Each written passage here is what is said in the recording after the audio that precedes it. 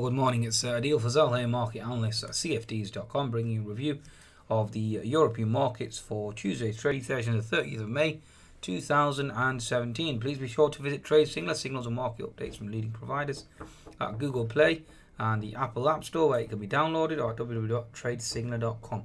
In terms of the European markets now, given the fact that we've come off the bank holiday weekend on Monday from the American and the UK perspective, we certainly have the FTSE 100 certainly opening lower. Okay, so yes, indeed, the FTSE 100 certainly gaps lower.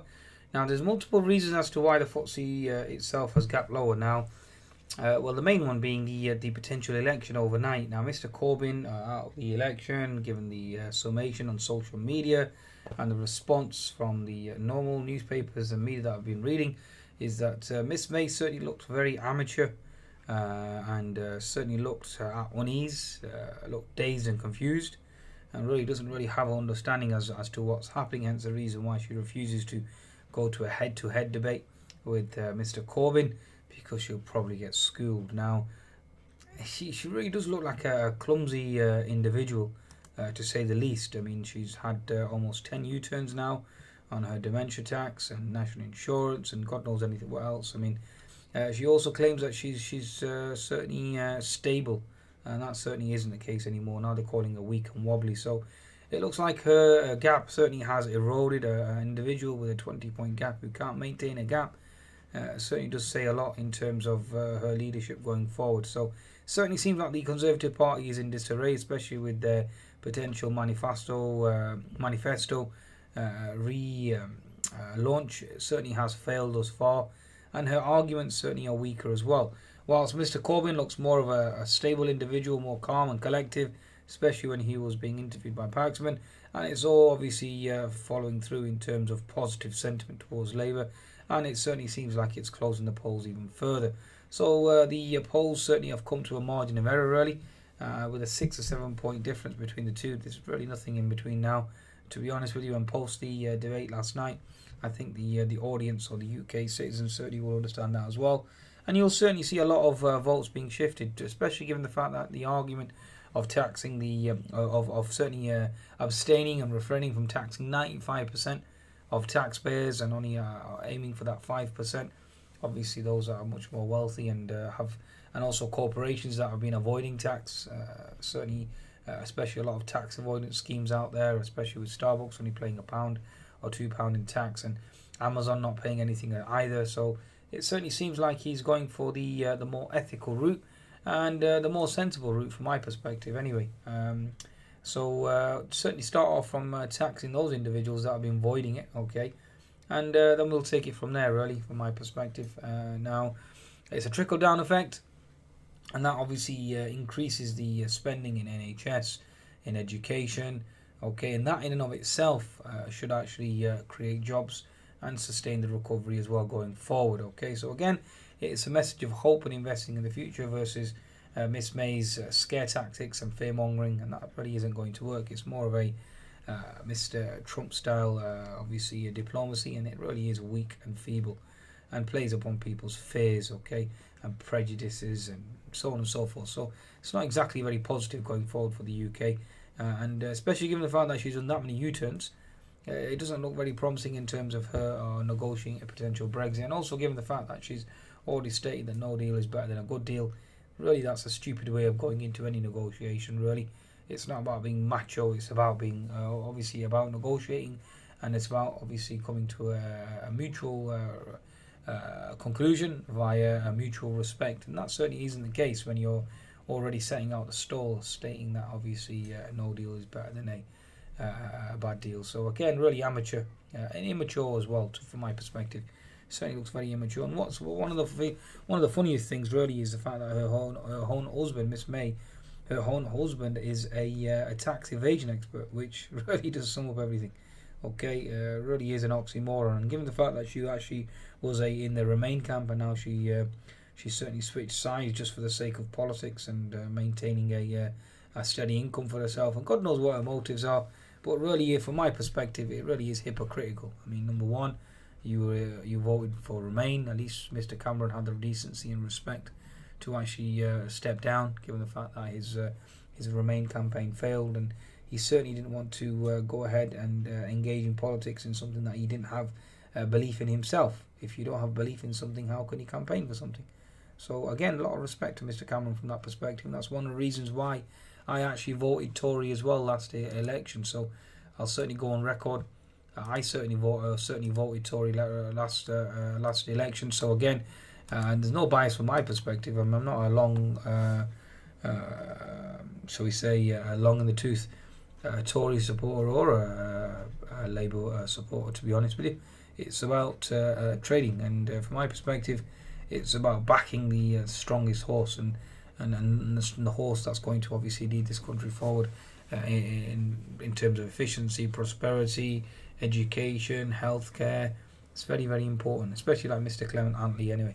Okay, folks, so from that's my understanding in terms of the election, and given the fact that the polls certainly have narrowed, and therefore it creates that political uncertainty, okay, given the fact that you no longer have a priced in, a factored in conservative victory. Now the margin for error is so small it could go either way, okay. So political uncertainty is negative for stock markets, hence the reason why the bias remains bearish. Now the other two factors as well that are weighing on the markets this morning as well are the Italian election potentially being pushed forward and the uncertainty there. Also with regards to many Italian banks and a recapitalization phase as well. Okay, so French consumer spending also fell this morning, although GDP and consumer confidence certainly rose, but the consumer spending aspect certainly fell. Asian markets were subdued overnight, more or less flat, certainly not moving higher. North Korea concerns as well. North Korea concerns, markets certainly focusing on those. North Korean concerns certainly remain at the forefront. Okay,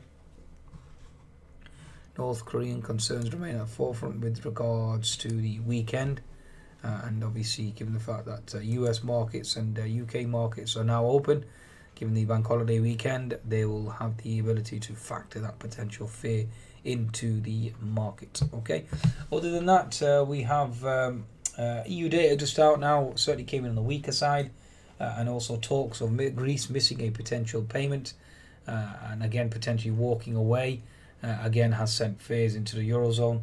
Also with regards to the IMF as well, and the uncertainty going forward. So more of a European fear certainly re-emerging, going back to the forefront, and that certainly remains a theme this morning. Okay, let's look at the actual technical picture now. Let's see exactly where we are technically speaking. German DAX at present on the daily chart, certainly trading sideways to potentially weaker. Bear in mind you do have that unfilled gap at 12,000, given the fact that we have this fear now. Also, Mr. Draghi's speech yesterday was certainly one of a dovish nature, but again, like I said, the market itself is certainly concerned with regards to number one, Greece, number two, Italy, and number three, obviously the UK and the Brexit negotiations going forward. So from my perspective, certainly a lot of variables here forcing the equity market lower. German DAX has support around the 12,540 level, and if that breaks, then you're looking at 12,490. So from my perspective, certainly watch out below. We certainly are oscillating between the two, so you're oscillating between that upper bound, which is seen around the 12,650, 12,640, and then obviously the lower bound, which is seen at 12,590 and 12,570, with potential support being at 12,540. So we'll see how the European markets react. Keep observing. Okay, let's move on to the French CAC now. Let's see exactly where the French CAC is. Okay, the French CAC certainly has been helped from a stronger GDP and stronger consumer confidence, but consumer spending is down, and that really is probably one of the most important variables. Adding the fact, obviously, we have concerns with regards to Greece and Italy now as well. Eurozone's back in the spotlight, and the equity market certainly will be weak. 60-minute chart just about held on to support at 5,280. If that were to crack, then you do have support below at 5,240. So keep an eye on that. You do have the unfilled gap as well above. So again, that certainly needs to be something that needs to be paid attention to in terms of the French CAC. Looking at the 10-minute chart, double top for now on the French CAC at 5,307. You have an unfilled gap below at 5,330. Okay, if we do flush lower, like I said, you are looking at support around this region here at 5230. If we crack lower, then you are looking at closing that gap at 5060. So certainly make yourself available or make yourself aware of that potential gap below. Now we do have a HNS formation brewing on the FTSE 100. Daily chart certainly has held resistance on this diagonal trend line, therefore bias remains weak. 60-minute chart has a bear flag formation and a HNS formation. Now you are looking for the HNS target to be complete at 57450. So again, look for a flush on European equities, looking for risk aversion to kick in. Okay, in terms of Euro stocks, last but not least, again still trading sideways, showing weakness. 10-minute chart certainly has bounced off double bottom support at 3540, but the actual rally itself certainly will find resistance at 3578 and obviously at the 200 MA as well. Previous support equals resistance for now on the Euro stocks. Okay, so certainly will be capped at this 3580 zone, and we are looking to potentially move lower. So bias remains bearish, folks. That's my summation. Okay, please be sure to visit Trade Signals and market updates from leading providers, and certainly take advantage of the bonus via cfdes.com. Goodbye now.